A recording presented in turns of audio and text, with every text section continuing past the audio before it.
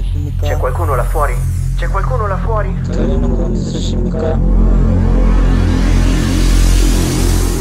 Benvenuti al Christian Podcast.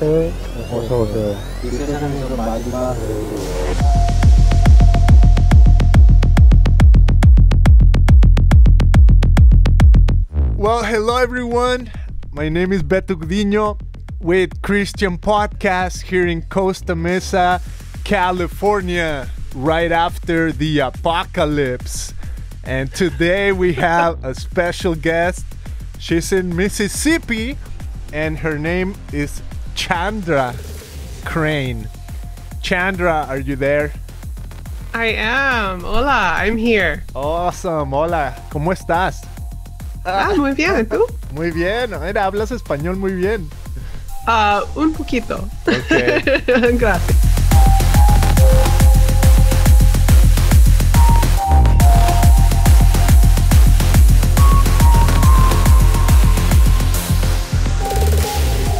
Nice. So good. Chandra, well, so excited to have you on. You are the author of the book called Mix, Blessing, Embracing the Fullness of Your Multi-Ethnic Identity. So cool. And I feel like, you know, me coming from Mexico, being in the US for like 15 years, I feel like, man, this is a conversation I want to talk about because it kind of helps me discover kind of the situation here in America, but also like where I come from.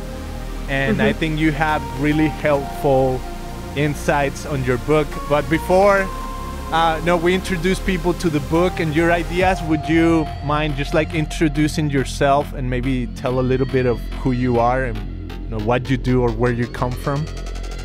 Sure. So I'm originally from New Mexico. That's where I was born and raised. So I grew up in that intersection borderlands area of Native culture, Navajo, Hopi, Ute culture, and Mexican culture, especially those who had immigrated from Mexico or who had been there and had the border cross them when the United States stole land from Mexico. And so I grew up in a place where the culture around me was very much mixed. And so I had an appreciation for that from a young age. Ethnically, I am Thai and white. So my birth dad was a Thai national. My mom is a white American.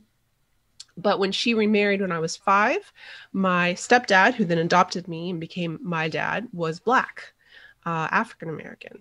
So I have a lot of affinity for a lot of different cultures, and that can be tiring sometimes, as you well know, Beto, being here in the United States, living in that space where you don't quite fit in maybe anywhere, but also you can fit in a lot of different places. But I think it's been really special writing this book because I've been able to connect with so many people who have that same experience. And so now I live in the Deep South, which is another adjustment to make, but I really love it, here with my husband and my 2 kids in Jackson, Mississippi. And I think Jackson is another place that has that interesting borderlands aspect to it because there's such a strong beauty to the Black culture in the Southeast. But that comes out of hardship, that comes out of pain, that comes out of trauma. And so there's something to be said for a lot of white folks who are learning to appreciate Black culture and not steal it, but really learn about it and repent of their own racism, even if it's just their ancestors.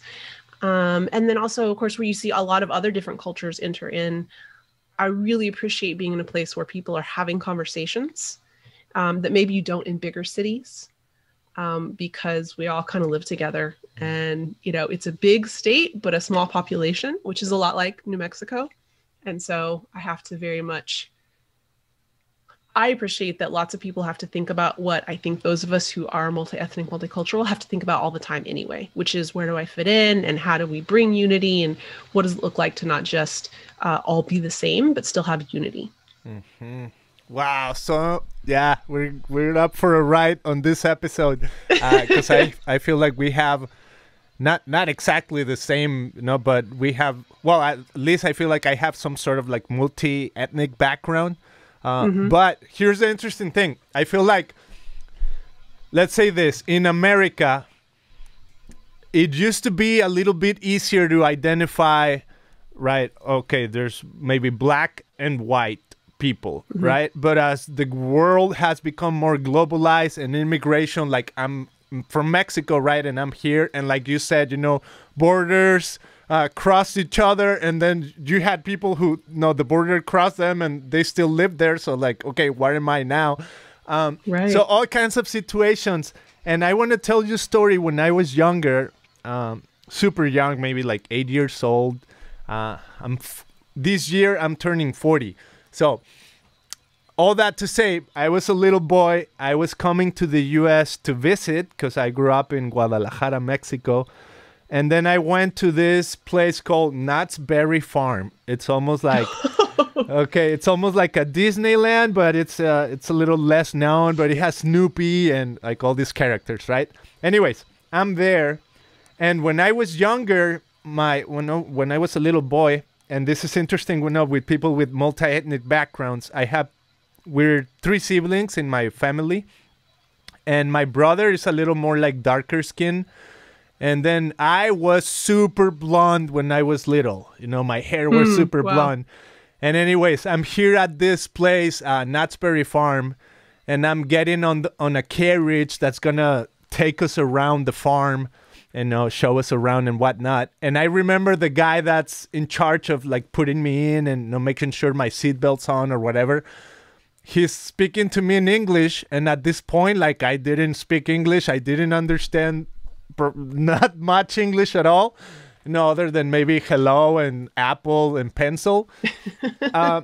So I remember my mom was with me. And then the guy's like, this is maybe, I don't know I don't think this was the term back then, but this is a white kid and he doesn't understand English. Like, what's up?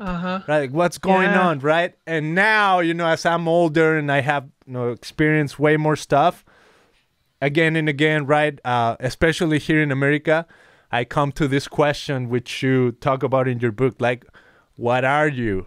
Like, where do you come from? What? Because even there's so many assumptions that come with what you look like, right? So let's talk about who are you, Chandra? Like, why did you step into that? You mentioned a little bit of your background, but why is it necessary to talk about this topic of multi-ethnicity now? Who are you? Yeah, that's a great question, asking why is this important now? And I think it's so cool to be having this conversation with you, Beto, because I'm excited to learn from you too, because one of the things I think I say we as a nation, right? That's a loaded statement, but there's hopefully a large part of the church that is having her eyes opened to the injustice in the world, to the things that people of color have always known, to the things that need changing. And certainly the rhetoric coming out of the White House for the past 4 years, the attitude toward immigrants, the ways in which I think brown people are looked at.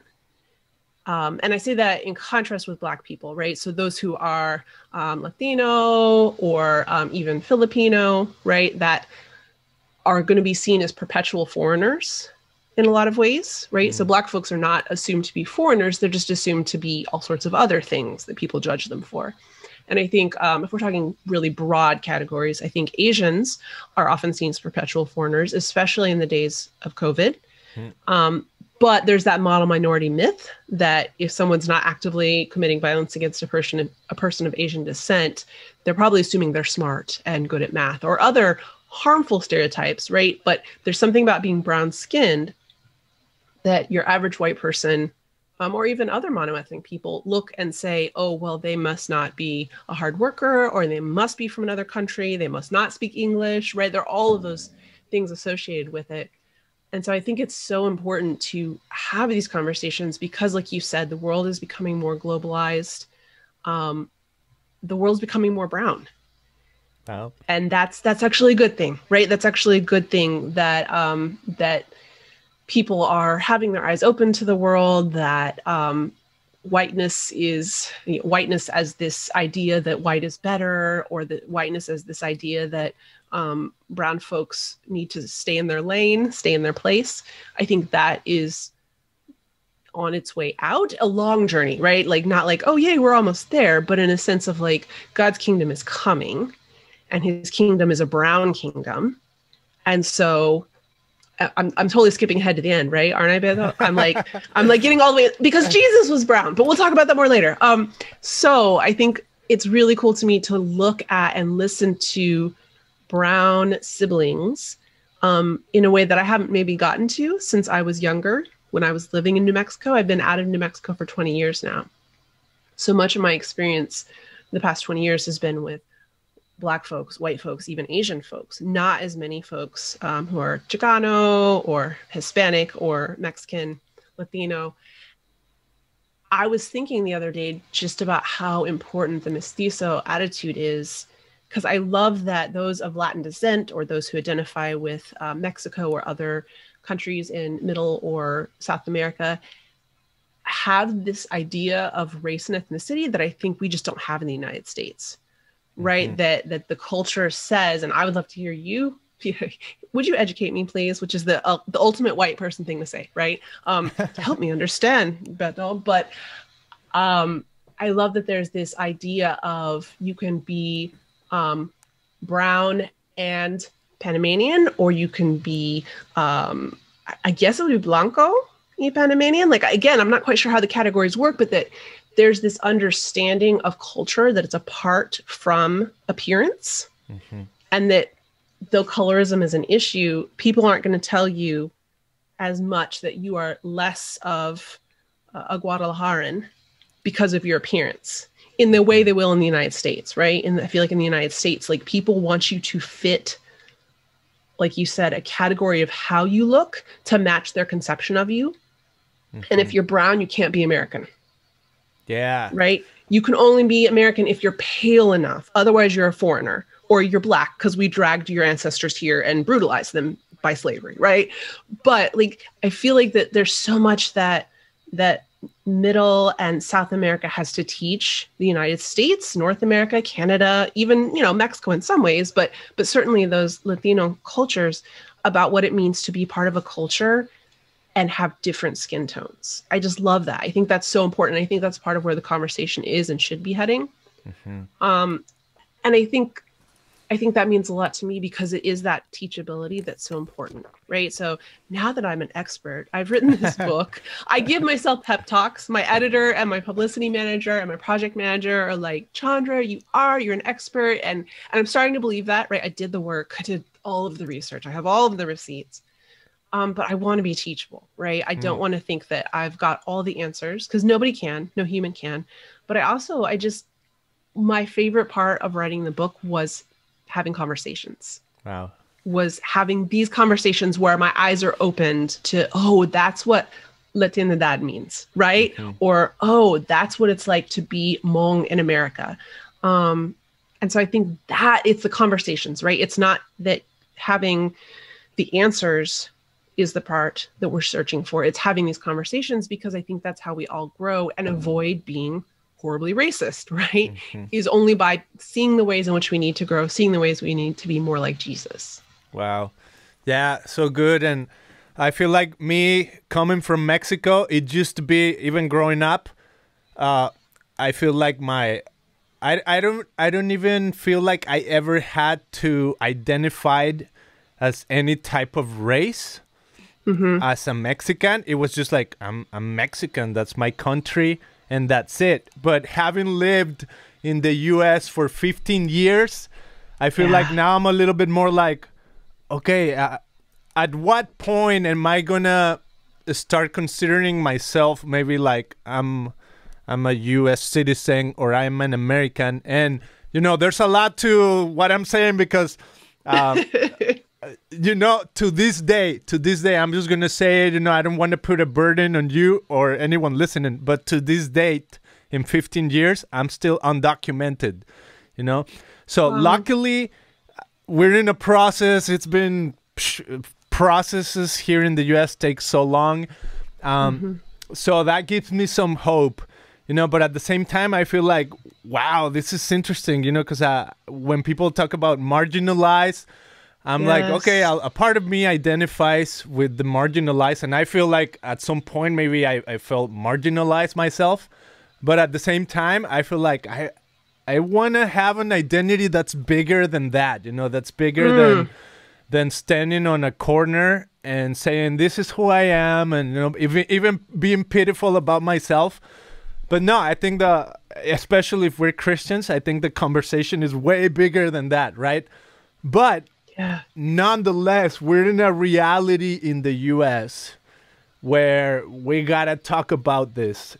And I feel like in your book, it's been so helpful to understand like a few of the concepts and differences. And I think this can illuminate maybe the audience when you talk about what's the difference between ethnicity and race.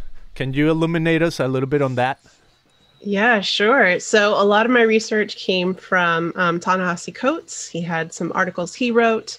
My friend Jamar, he wrote some things, a lot of really great authors. Race comes down to, and we may have heard the comment before, the phrase before, it's a social construct. It's 100% made up, right? When white wealthy landowners decided they wanted to justify owning other human beings, they made up race and basically said, oh, I'm from Europe, I'm white, you're from Africa, you're black, and I'm good and you're bad.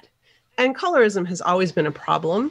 And so that in some ways is part of the conversation, but it's separate because it is what it is. Different people's skin is different colors. And that's actually beautiful, right? That's actually a good thing. That's actually God intended. But deciding that you can put people in categories and that race not only is determined by skin tone, but also determines other genetic things like whether you're smart or not, whether you're good at work or not, whether you're fit to be treated like a human being or not, right? That was totally made up by some white men who were in charge. And so race is something in that way that we have to reject it and say, actually, no, like the DNA, the research shows that certain people came from certain continents. Other than that, there's no difference, right? You can't spot, those who are white have this genetic code and those who are Asian have this genetic code. It doesn't work that way. Wow. Also, we're getting really close to out of what I know, right? So I'm speaking very carefully because I'm not a scientist, but from everything I've read, that is not true. But what we can say is it affects us, right? We can say that dude at Knott's Berry Farm, which I laughed because that's just so white to me, right? Like Knott's Berry Farm, let's take the kids down Knott's Berry Farm. But that man didn't say something to your siblings. He said something to you because he had an expectation, right? Based on what he thought your race was. The cool thing about the Bible, well, where do we start? One of the cool things, one of the many beautiful things about the Bible is that ethnicity is real. That ethnicity is tied to ancestry, it's tied to land, it's tied to culture, it's tied to heritage, it's tied to family of origin. It's tied to all these things that make us who we are. And that can be grouped into subsections in a way that's not harmful. So we can say, in general, folks from Guadalajara are like this. In general, people from Singapore have these values or have this type of food they like, right? And it can be something that can be done not to exclude others, which is I think what race does, right? Mm-hmm. Race is like, you're either dark and you're out or you're light and you're in. But instead say, oh, okay, well, this person is Tanzanian. That means they may have had these experiences. They may have grown up with this culture. And someone else can move to Tanzania and start to learn about that culture. But this is a part of this person's heart, right? It's a part of their upbringing. It's part of their soul. In the same way that you can say this person is from a Nordic country. And so they probably like certain types of foods. They are used to certain cultures. They have different norms. And when we look to the Bible and see how God always intended to include the nations, that his people, the Jews, were not supposed to be ethnically pure. They were supposed to have pure hearts. for the Lord, but God always intended on bringing more and more of the nations into his people, in being grafted into the Jews. That's always been his intention. So I love thinking in terms of ethnicity, which I think is the opposite of what we tend to do, right? Especially in the United States. We tend to think, oh, okay, so what race are you? Are you Black? Are you white? Are you Asian? We might remember, we'll probably say Mexican or Hispanic or Latino. We might remember Native. We're going to totally forget about Middle Eastern folks. Our categories are pretty broad. And then we're going to say, oh, okay, well, what ethnicity are you underneath that? And I love how the Bible flips that script and instead says, what ethnicity are you? What people group do you come from? And how is God blessed in your people group and in your personhood, being a person from a place that Jesus loves? Wow. So I think it's really helpful to switch those and to get out of the race conversation because it's so limiting, right? Whereas the ethnicity conversation opens doors, it opens stories, it opens a chance for friendship and learning and growth. Wow. Yeah. And so you were saying that race is, it was invented, right? At some point, it's a newer thing in a sense. And I feel like now with, like we were saying, with all this immigration and globalization and even the internet and social media and whatnot, the question is a little bit more evident because we're more, even if we're just entangled with one another, we're more mixed. And at the same time that we're getting more mixed, we're realizing, okay, who are we? But now we have this history that for the last 200 years, you got to choose one option, right? Even when you do a census, and we just had a census here in the U.S. Not anymore, though. Not anymore. Check all that apply. So I had a, census before. It was like, oh man, like what am I going to put here? What's my category? It was just like all over the place. And I never thought, I don't know. It's interesting where we've come from and where we're going to. And also, I feel like, I'm just going to say it because I think it might be helpful to understand a little bit of what I notice here, at least in Costa Mesa or even in Orange County, maybe Southern California. A lot of the Latinos I've worked with, whose parents migrated from Mexico or Latin America, El Salvador or whatever, I feel like a lot of them almost get confused with having to check a box and say, okay, if they're asking me what race am I, well, I'm gonna go with Mexican, and they consider that to be their race in a sense. I'm like, like I've been hanging out with some of them. I'm like, hey guys, Mexican is not a race. Mexico is a country, and maybe we have ethnic backgrounds, and maybe you can say, I'm ethnically Mexican, or I don't know, but it can be confusing, right? At some point. And even for my kids, I have 3 children, and especially here in the US, I feel like, okay, I need to know about this because I feel like in a sense you are being raised in the US, right? Versus me, I was born in Mexico, and it was easier to say Mexican, that's it. But here I tell them, well, you guys are American because you're born in the U.S., right? So American citizen. But you have a beautiful Mexican background, right? You guys have, like we eat tamales, like we eat all these things. My wife cooks amazing. And this is part of your culture, and maybe at some point, we'll travel and travel through Mexico, and maybe they'll get to know, the pyramids and all these things, right? Which is amazing. But I feel like these conversations are helpful for a whole new generation that needs to understand that maybe ethnicity it's a better term, right, than race, and it's so helpful.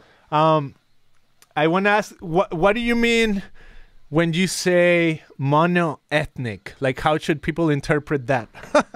Or why is it important to use that phrase? Right. Yeah. So it's like, okay, so race is made up. Now let's talk a little bit about ethnicity. Okay. I still know what we mean by ethnicity. Great. Now let's define multi-ethnicity. And as I'm writing the book, I'm like, I don't know if I've clarified anything. But I do think multi-ethnic is valuable. I think defining mono-ethnic is valuable to show just what a multi-ethnic world it actually is, right? The world is assumed to be monoethnic. It is assumed that you can check one box and it's no big deal and it's not a problem. When actually that's not how it's been. That's not how it's meant to be. It's not how it used to be. Nobody thought in terms of coming from one family or one culture or one way of speaking. People thought in bigger terms of, who am I a part of on my mom's side and my dad's side? Who am I a part of? Well, I'm a part of the Jewish nation. Not me, but speaking as somebody back in Bible days. But I'm part of a Jewish nation in a world of other cultures, some of whom, Moabites, Hittites, others are coming into this nation of Israel, right? It wasn't until I think that race became this powerful thing that was created that people started thinking in terms of, I'm just one thing, because that's what you had to do to survive, right? You had to decide what you were and stick to it so that you could hopefully be better off than the people beneath you, especially if you were a person of color, especially if you were enslaved or a former slave or from African descent. You had to pick something and hope that people would not torture you for it. And because it's so confusing, because it's so weird and so hard to define, I think that's the point that monoethnic versus multi-ethnic makes is, hey guys, this is actually more complicated than we think it is. Nobody is just white, right? White is actually made up of several ethnicities that have been acclimated and toned down and gotten rid of the parts that made other people uncomfortable so that people can survive in the United States.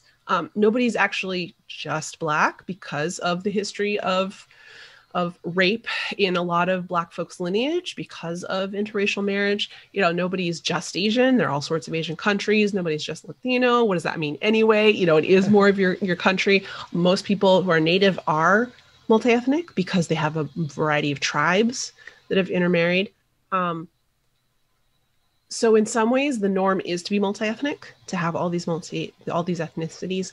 But because everybody assumes that it's monoethnic, I think it's important to identify who, by my definition, is mixed. And that's those of us who have that as our recent story. So to be multi-ethnic, as I define it in the book, is to say maybe your mom or your dad is of one culture or one ethnicity or one race or another, or maybe your grandparents, and that has affected you ever since you were born, right? You grew up having to kind of choose between these two different worlds, and you grew up kind of aware that there was a difference between the two, and that somehow that affected who you were and the way other people saw you and the way society reacted to you because they couldn't put you in a category. And I think what's really powerful is that when we do that, we can then ask people who are considered monoethnic to feel comfortable to dig into their own heritage and say, actually, what are the ways in which I'm multi-ethnic? I have a history of heritage in my life. I have all these ancestors who stood behind me from various countries and various counties and various cultures and various continents. And how can I actually dig into that so that I can better understand the truly marginalized? I think it's so powerful that you mentioned marginalized, because that's who Jesus went to. That's who Jesus loved. That's who Jesus gathered under his wings, right? Was the people who were marginalized. And when he spoke to the Pharisees, when he spoke to the teachers and the leaders and the scribes and the big important dudes, he did so trying to get them to understand, I love you as much as I love these marginalized people. So let's care for them together. Like, I really think that was Jesus' heart. Like, he wanted the Pharisees to repent. He wanted the Jewish teachers of the day to see things through kingdom eyes and all of a sudden realize, oh, the people that we're putting on the outside, they belong here. And so I honor your story too, because I think when we see marginalized people, such as multi-ethnic folks, such as myself, who kind of grew up being confused, like, where do I fit? Why does everybody think I'm weird? Why can't anybody just take me at face value?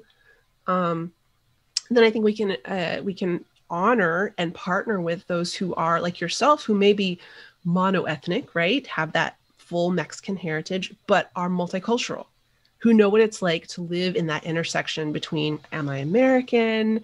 Well, but I'm still Mexican, and that's still very important to me, but now I live in this country and I'm raising kids in this country. Or, for example, like people who've been adopted transracially. And so you have a lot, such a boom in the 80s and 90s to adopt, especially from Korea and China. So you have these adoptees who are ethnically Korean or ethnically Chinese, they're ethnically Asian, but they were raised in probably a white family. How can we realize that they're not just a single story either? And so how can we partner, those of us who are marginalized, those who know what it's like to live in the middle, those of us who know what it's like to not be a single story? How can we partner to help other people realize, oh, I'm not a single story either. And because of that, I need to serve. I need to get out of my comfortable white existence with easy answers where I can check one box and actually say, no, I can't check one box because I'm a citizen of the kingdom and I live here on this earth.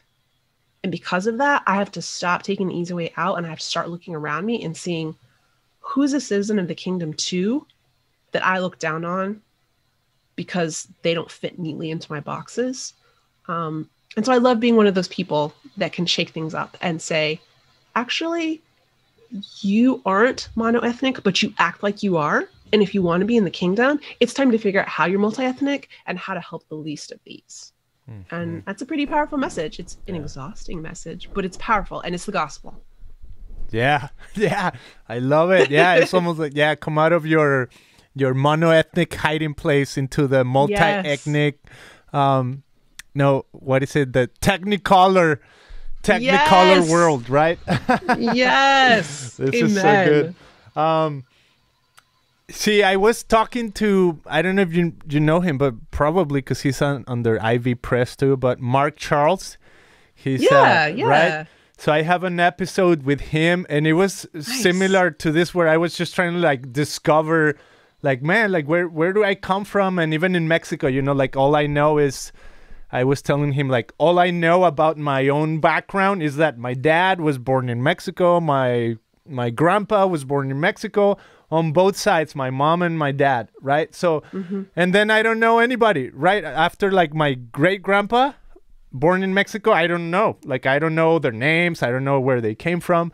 So I have no idea if, they came from the colonization when Spain came and all of that. But at the same time, I feel like, okay, it is important, but if I'm never going to know that, is like, where do I get from here, right? And what do you mean when you talk about colonization?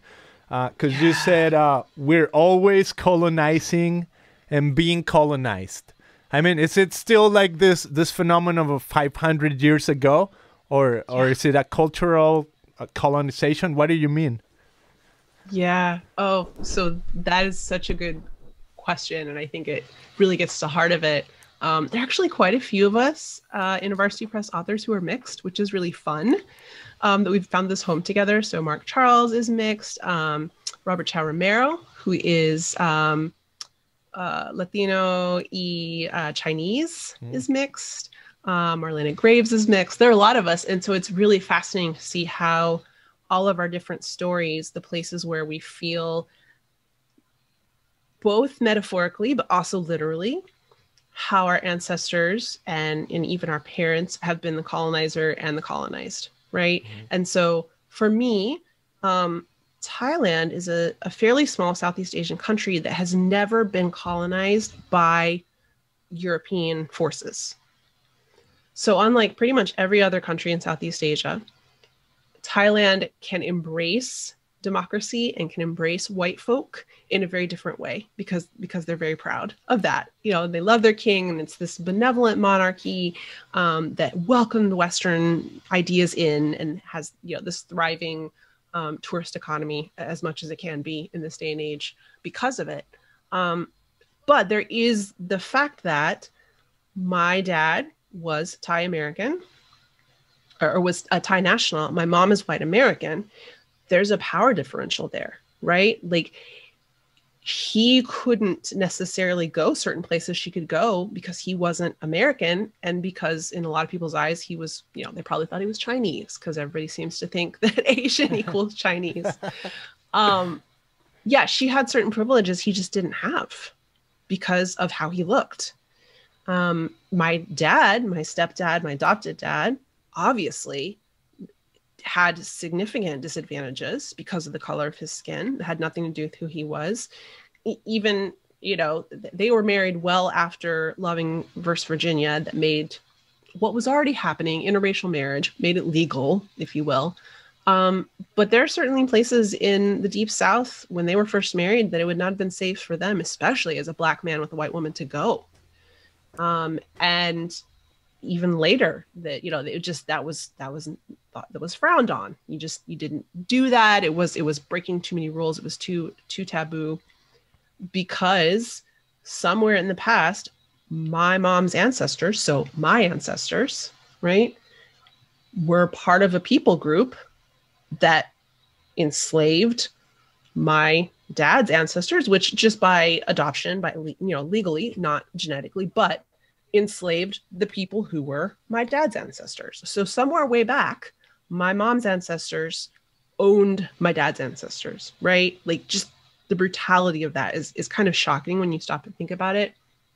And even when we look at other ethnicities, if someone is, let's say, Diné, Navajo, which is what Mark Charles is, and Dutch, right? Mm-hmm. There's this sense that the Dutch came here and the land they occupied was taken from Native peoples, right? And so there's a place in which, he has to ask himself, what does it mean that my heritage and my history and people that I love are both descended from both the colonizer and the colonized?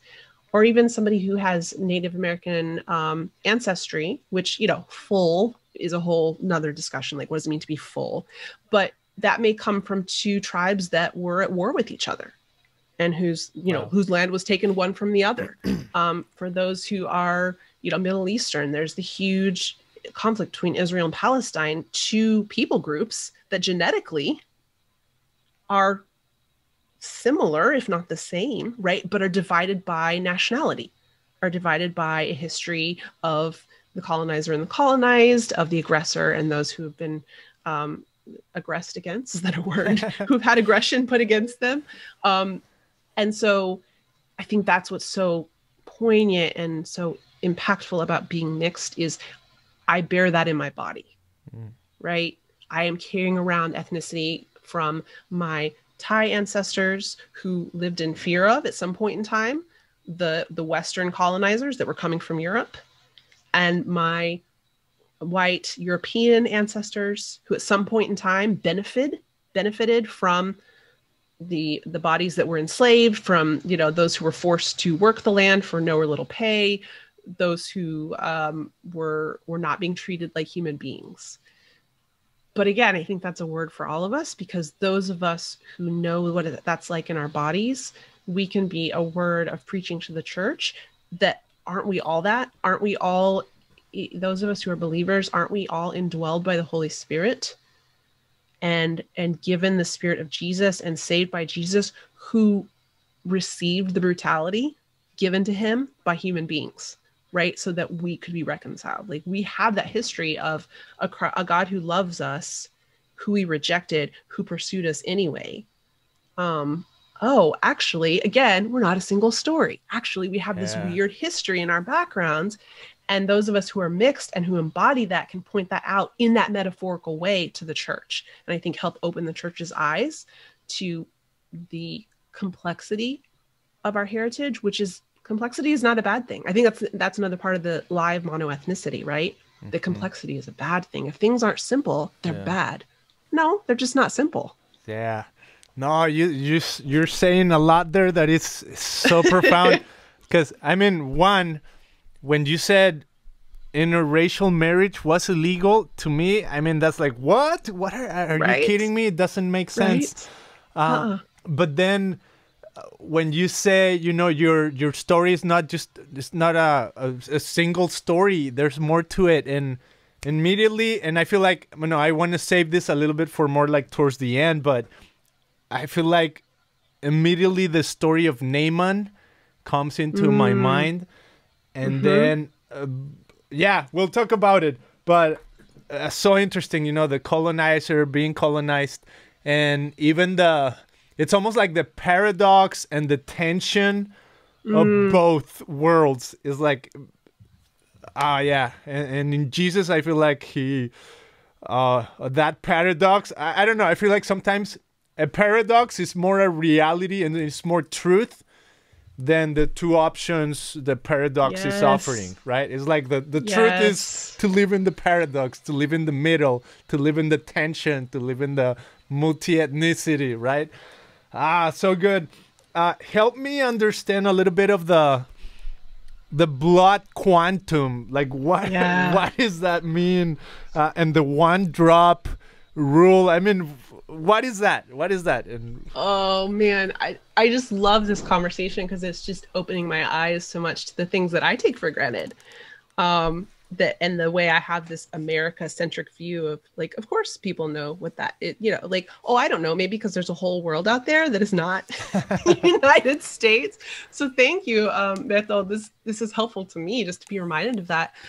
So blood quantum and one drop rule are both things that were used for evil, but that God has worked good out of, as he does. So blood quantum was used to, in some ways they're the opposite, in some ways they're the same. I'll start with one drop rule. The one drop rule said, and it's still legal, you know, in some books in some states, disgustingly enough. At least I'm pretty sure it still is. They might have updated it, but said that if you had one drop, supposedly, of black blood, of African ancestry, you were black. It didn't matter what you looked like. Interestingly, it didn't matter if you were pale. It didn't matter what you deserved. You could be owned. Wow. So it was very much a system that was designed to put as many people in slavery as possible and to justify this faulty, horrible, gross idea that, you know, your pure European white blood could be tainted by black blood. Wow. As though that's even how it worked, right? Yeah. So it's really gross. It's really gross. And it spawned this whole system of, you know, you've heard the phrase mulatto, perhaps, the word mulatto, which was generally half and half. Octoroon was a thing, you know, which is an eighth. What it did that was obviously harmful and damaging was to create even more people that those in charge could say, well, they're subhuman, so they get no rights, so we can treat them however we want.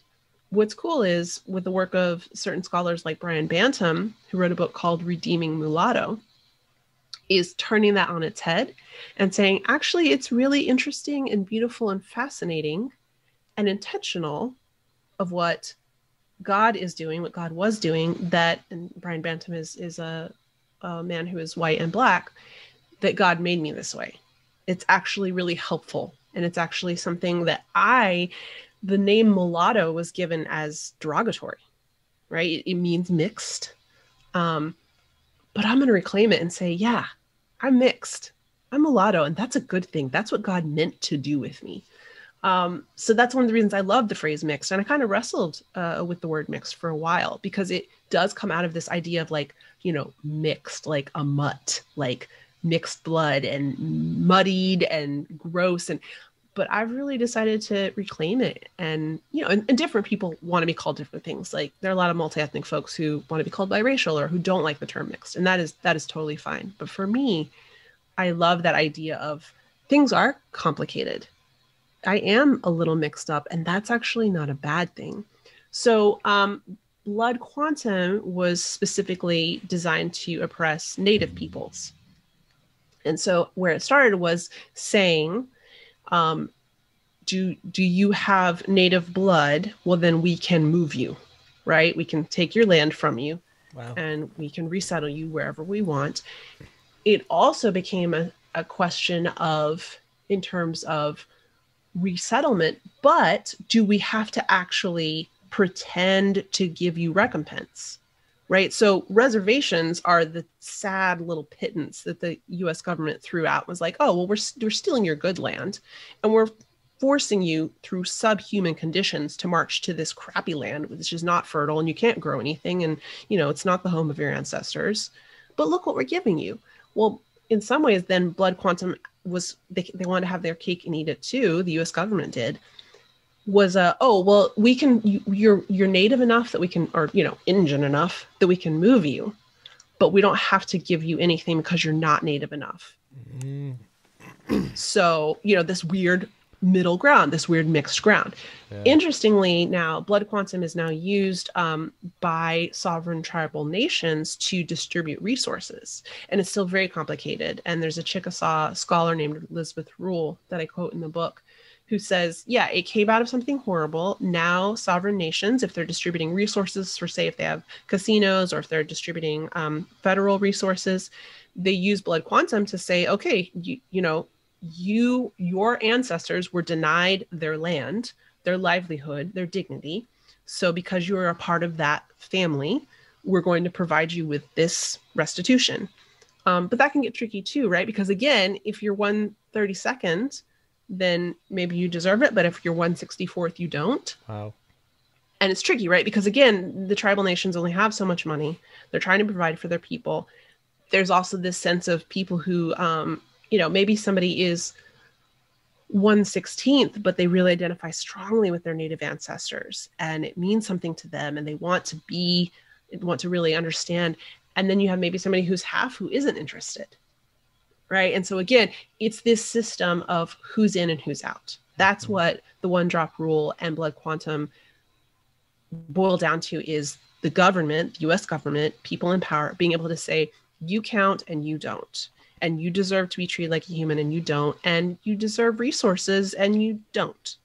And so those are hard things because they made sense to so many people. Mm-hmm. Right? The lies in them, they just kind of seeped into our culture. And I think those lies are still there today. And we don't even realize how much they're still poisoning us, and in the church, to think that certain people count more than other because they have something other people don't, whether it's in terms of like mental health or human sexuality or any, immigration status. We still pass on those lies of blood quantum and of one drop rule by saying certain people should get to be in these walls and certain people shouldn't, and certain people deserve love and care and certain people don't. I think that's a lie from the pit of hell that I fall for too sometimes, right? Satan's really good at that. He whispers lies in our ears that are just enough twisted that we start to believe them. Yeah. Wow. Interesting. Yeah. I mean, Satan, to me, I feel like he's hiding behind the details, but not only that, he's hiding behind the rules that seem good. Yes. Even, for example, when I think of the 10 Commandments, I'm like, okay, 10 Commandments, good, right? But he's right behind those. He's, oh, yeah, but do it this way. And he tweaks it up and twists it. Right. But here's the hope for the future. And I love, at least in this podcast, I feel like hope is the only future. And kind of like this question is, it helps us at least step into where do we go from here? So I was thinking, well, first I want to talk about who was Christ racially, and then maybe also like, I just feel like Naaman, the story of Naaman is intricate because not only is it an amazing story where you have this different ethnicities, right? And then this guy coming to the different ethnicity almost to get healed by the God of Israel, having to humble himself and all this stuff to get rid of the leprosy. But it also became the turning point for a lot of people when Jesus is in his hometown opening the scrolls, and he reads this passage and he tells this story, and he says there were a lot of women in Canaan, and there were a lot of lepers, but God healed the ones outside of their ethnicity, right? and then people get upset and they want to kill Jesus. Right. I'm like, who was Jesus racially, and how can we interpret Jesus in these terms? Yeah. I love that you paired those questions together, because I think it might seem like they don't go together at first glance, but man, Beto, they do. They totally go together, right? Because Jesus, and I remember the first time I read this, it blew my mind. Like, I don't know, how do we miss this? Well, we see what we're trained to see. Jesus was mixed, right? He was multi-ethnic. He had multi-ethnic heritage. The first time I read that was in Sunday Fraser's book, Check All But Apply. That was kind of the original mixed blessing book. And so it was an InterVarsity Press book. I read it. I loved it. It went out of print. I was crushed. I kept harassing them, like, how do we get it back in print? And they finally said, well, we need a book for the next generation. And I actually got to interview Sunday, and she passed the baton to me, which was just like, I was crying. I was a mess. It was beautiful. She said, I've been praying for you. I've been praying for the person who would write the book for the next generation. Because of course, 20, 25, 30 years later, there have been so many changes, right? And so having a chance to write this book, I stand on her shoulders 100%. So she was the first person who said, this is the first time I read, that Jesus was mixed. He had heritage, very specifically and intentionally included by Matthew, of a Hittite foremother, a Canaanite foremother, and a Moabite foremother. So Rahab and Bathsheba and I want to say Jael, and that's not right, because Jael was also an amazing woman. I did them out of order, and now I'm getting them mixed up. I'm bad with genealogies. Yeah, no, I know. So Ruth the Moabite, Bathsheba, Uriah the Hittite's wife, and then Rahab. I say Rahab. See, I should have had more coffee. Anyway, we'll get back to that. The point being, here you go. Thank you. Yes. Cheers. Cheers. Salud. He has all these ancestors that were very intentionally included. Some people want to say, oh, well, it's not a big deal. No, it was a big deal for Matthew to include 3 non-Jewish women in the lineage of the Christ. You don't do that unless you're trying to make a point. You don't start a book with a genealogy. Right. How boring is that, right? Even the Jews are like, all right, we get it. Tell us about Jesus. Tell us about the Messiah. Right. You don't start a book with a genealogy. You don't start a book in a Jewish, when you're reaching out to Jewish men, listing these women, right? You don't do that. And yet he did. And he did it because he wanted us to know that, again, God's intention from all time was to include the nations. That's what he promised Abraham. That's what he fulfilled in Jesus. And so it's interesting because I was talking with somebody, after you do a podcast, after you write something, after you tell your kids something, then you start to wonder. You're like, oh, was I wrong? Like, oh no, what if I've preached this message and it turns out I messed it up? So I was having one of those moments of self-doubt where I was like, wait a second. I say in the book that I'm only counting people who are multi-ethnic as people who have it in their recent heritage, right? So someone who has Irish and Russian ancestors 5 generations back, that's special, that's important, that's something to be researched, but it doesn't affect their life today, right? They're white. That's what happens, right? In the United States, they're white. End of discussion, is what the world wants to tell us. And so I started panicking. I was like, oh, wait a minute. Jesus' foremothers were a ways back there. Oh no, but then I started thinking about it and I was like, no, but they were intentionally included. We know their names. Well, most people know their names. I can't remember one of their names. But their names are in the lineage, even though Bathsheba's name isn't mentioned. It's mentioned, the wife of, who was Uriah the Hittite's wife. I think that's intentional to include the lineage, right? The Hittite lineage. But we know their names, and we know that they still affected Jesus in the present because it was mentioned, right? And we know that some people looked at him and said, oh, well, how Jewish is he? Because he had these non-Jewish foremothers.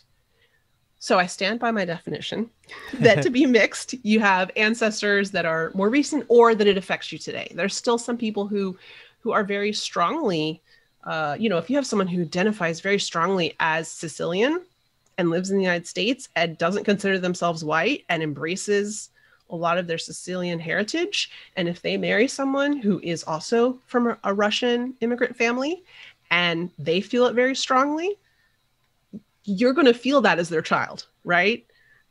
Even though they might both be considered white, even though their families immigrated 3 generations ago. It's still going to affect your life because their culture is still so strong and they haven't just indoctrinated themselves into whiteness. So Jesus was mixed. It's so powerful. It's so important because he embodied that difficult place of the oppressor and the oppressed. His foremother, Bathsheba, was raped by her husband, David, before he repented, before he knew he had done wrong. I mean, he knew what he was doing was wrong, but before he repented, before he confessed, before their first son died, and then their second son was the great Solomon, right? Like, within her body, one of the foremothers of Jesus held a child who was born out of rape and then died, and then held the great king, Solomon, like in her body. And those genes and that heritage and that lineage was passed on to Jesus. So within Jesus is both a woman who was raped and the man who raped her, who then repented, who then loved her, who then had a child with her. Like that, talk about tension, right? Talk about within Jesus' body, within Jesus' lineage, are these men and these women who were Jewish and non-Jewish and came together and fought. And, a lot of nations took over Israel and they went into persecution and they went into Babylon, into exile because they had messed up. And then also the Jewish nation subsumed some other nations, small nations, and made them, like it's complicated, right? It's not just this simple, oh, we're all Jewish and here's our lineage. And why I think that's powerful, honestly, Beto, I had not made that connection until you said it. So again, I love these conversations because I love making these connections and learning from other people. Naaman was a conqueror. Like the little girl was taken from her family, which as parents, both of us, or if someone is an auntie or an uncle, we can just look at it and like feel physically sick to our stomach. This little girl was taken from her parents by Naaman, given like a gift, like an object to his wife. Oh, and still the Lord had mercy on him.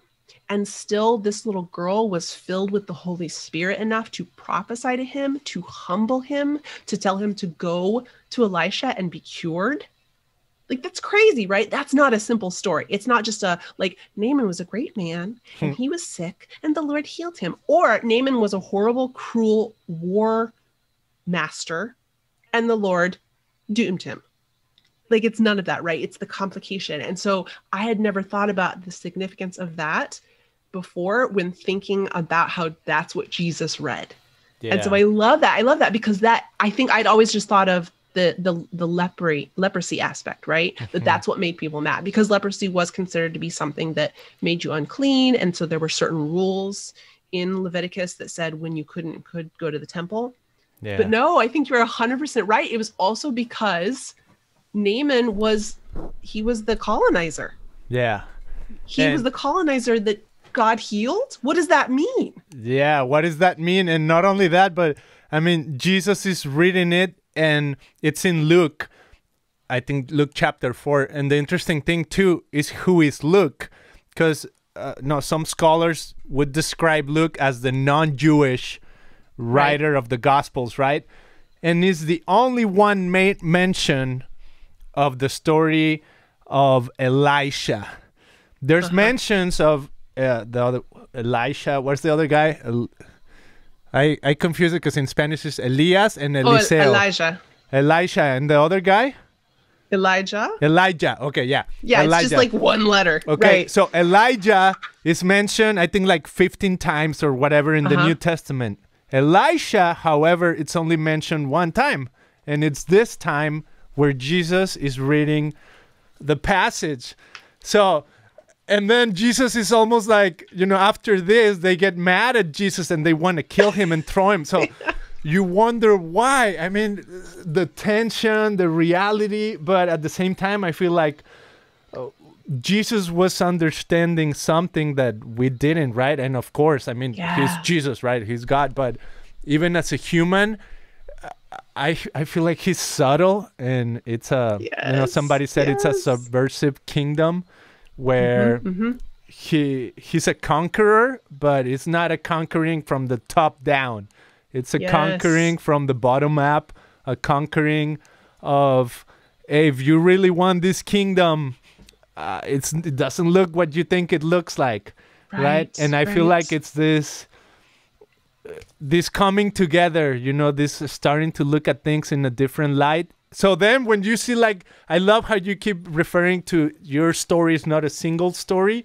And I feel like that's the beauty of the story of the kingdom, that in the kingdom there's, you said it well, Abraham, all the nations of the earth are going to be blessed through you, right? And it's almost like the invitation is, do you want to be a part of a bigger story where every nation, right, every ethnicity, somebody on another podcast was mentioning how when I think Revelation mentions the word all the nations, it means the word ethnos, where we have that word nations.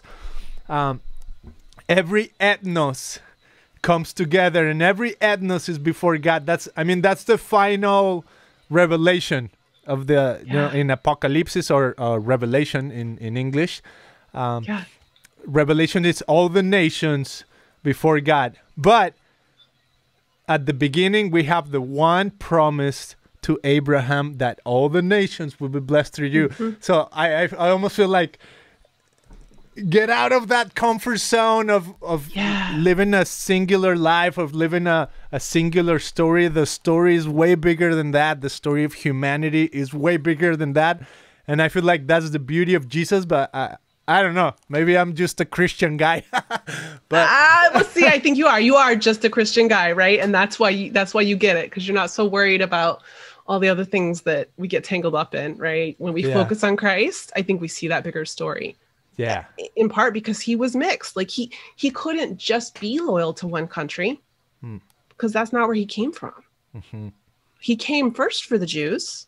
Yeah. But he came for the Gentiles too, right? And because that was part of his story. And I love that phrase. Chimamanda Adichie is a Nigerian writer, and that's where I first heard it. And just she was talking about the danger of a single story. When we look at a person and we assume we know everything about them just by looking at them. Wow. That's when we get distracted from being Christians, right? And not just in we're all Christians, which means we're all white. No. We're all Christians. We are multicolored. Yeah, I was thinking about this the other day. Like, I'm trying to, the original translation is not tongues. Obviously, it's ways of speaking, right? It's glossa. It's different ways of speaking. So all tribes, that's tricky too, right? So all people, all ways of speaking, all nations.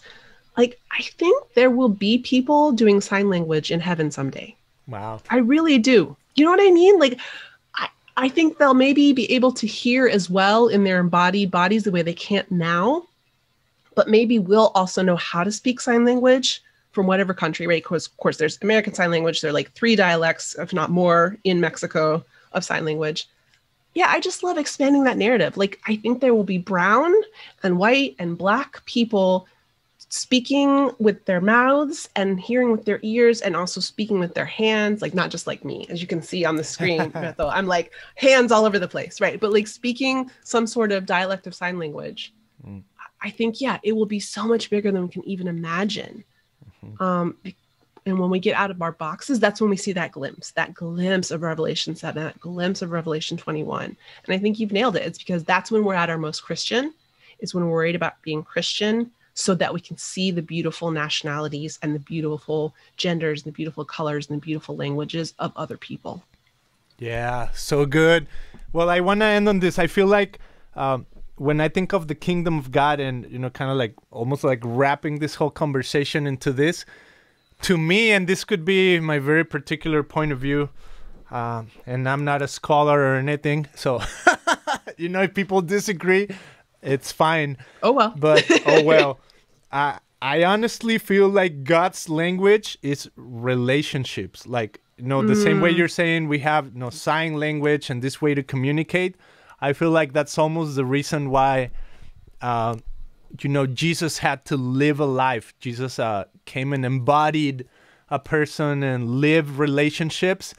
And I feel like that, to your point of Satan, right? Always trying to hide. I feel like he tries to hide relationships because he knows that if you look a certain way, you might even look generous, right? And it's exactly what Jesus points to when he says, look, all these people are giving their offerings. So the act itself looks generous. But this woman who gave everything she had, that's generosity. That she's given everything she has. She's given out of a heart that's generous. And I think that's there's a part of maybe the Satan that can fake, can make something look like not the real thing, but at the same time I feel like nothing can replace authenticity and truth, and ultimately I feel like that's the Holy Spirit too, but but I want to wrap it up with that, like relationships. It's God's way of showcasing his kingdom, and the right kind of relationships, like the true, honest intention behind our interactions, So not only am I being seen as generous, do I actually have a generous heart? And I feel like that's the difference between becoming and being than just doing something, right? But sometimes the doing informs the becoming, right. So it's always tricky too, right? Right. Chandra, would you wrap this up with where can people find more of your work, your book, your website? Yeah, thank you. So ChandraCrane.com is my website, so they can go there. I'm on Twitter and Instagram at Chandra L. Crane, L for Louise, which I grew up in this Spanish-speaking town, and so people always say Luis. No, Louise. But sure, I'll answer either way. You can find me on Facebook. You can go to ivypress.com/mixed-blessing. I have a link tree.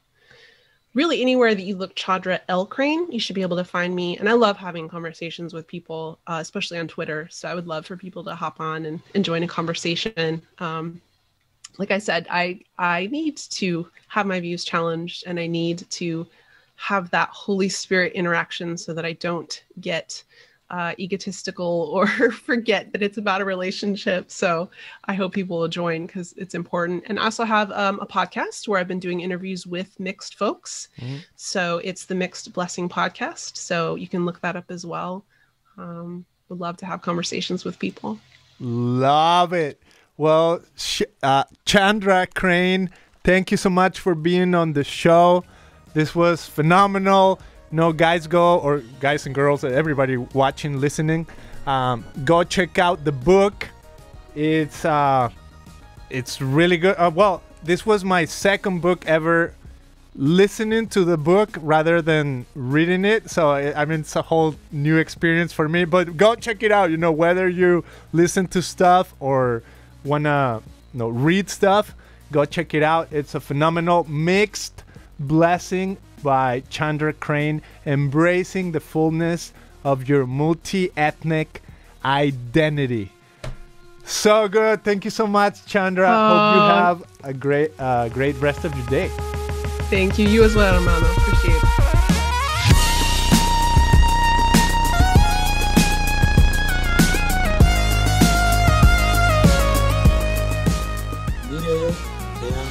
La speranza è il futuro. Oh, baby.